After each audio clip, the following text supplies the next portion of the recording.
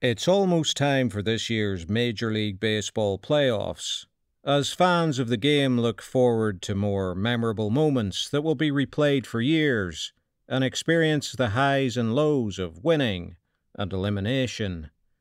But like any other sport, there are moments that the game would rather forget. One such nadir came on the 4th of June 1974, when the Cleveland Indians ran an infamous promotion in a game against the Texas Rangers.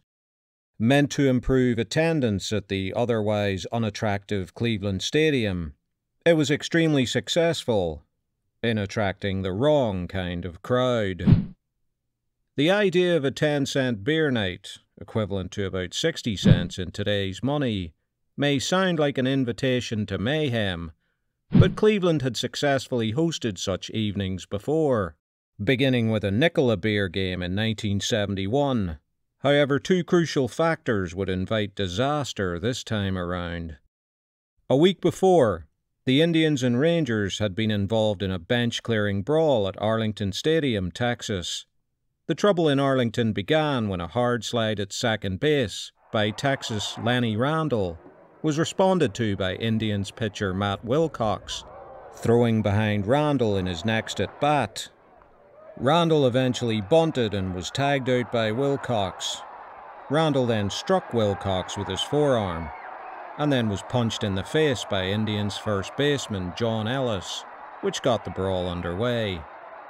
After the ruck had finished, Indians players and coaches had been pelted with food and beer on their way back to the dugout. The game was ultimately lost by Cleveland. These events ensured that an already charged-up crowd would be on hand on the night of the 10-cent beer promotion.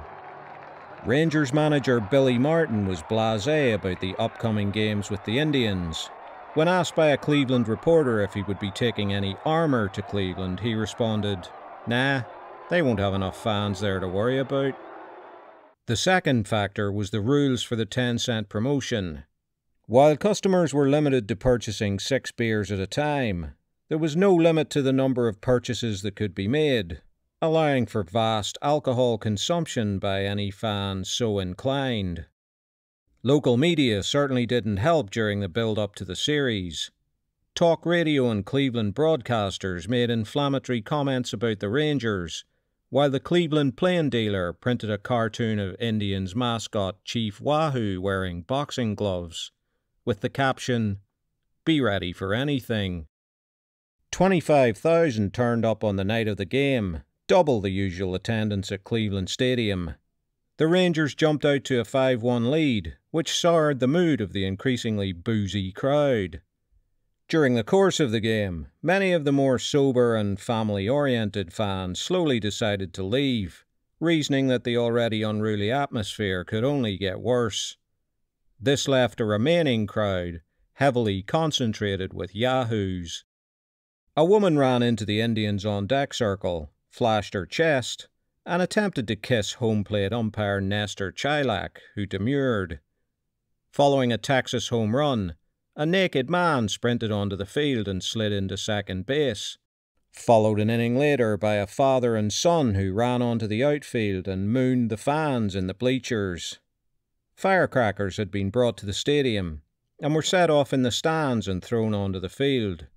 Rangers players, particularly in the first base area, dodged various objects pelted in their direction. More objects rained down on the field following the Rangers' angry argument on a close play at third base that had gone in the Indians' favour. Remarkably enough, the Indians rallied to tie the game 5-5 in the 9th, and had the winning run on second. Equally remarkably, the crowd hadn't boiled over into a full riot at this point. But now came the incident that kicked the whole thing off. A 19-year-old fan named Terry Yurkich breached the playing area and attempted to grab the cap of Texas outfielder Jeff Burroughs. Whilst fending off Yurkich, Burroughs stumbled, prompting Rangers manager Billy Martin to believe that Burroughs was being attacked. He and the Texas players charged out of the dugout, armed with bats, and were confronted by a mob that had surged from the stands to surround the Rangers. The mob was armed with knives, clubs, and other implements torn from the stadium structure. Realizing that the Rangers players were now in danger, Cleveland manager Ken Aspromonte instructed his players to take to the field with bats and defend the Rangers. Several fistfights between players and fans ensued, while both teams executed a controlled retreat to the dugouts and dressing rooms. After their successful escape, crew chief Chilak, who had also become embroiled in the violence, called the game a forfeit in favour of Texas, one of only 5 such occurrences since the advent of stadium lighting. He later described the rampaging fans as, quote, uncontrollable beasts. Rioting would continue for 20 minutes before the Cleveland police arrived to restore order, making 9 arrests. Tear gas and batons had to be used to disperse the mob. The Indians escorted the Rangers to their team bus to ensure that they left the stadium unscathed.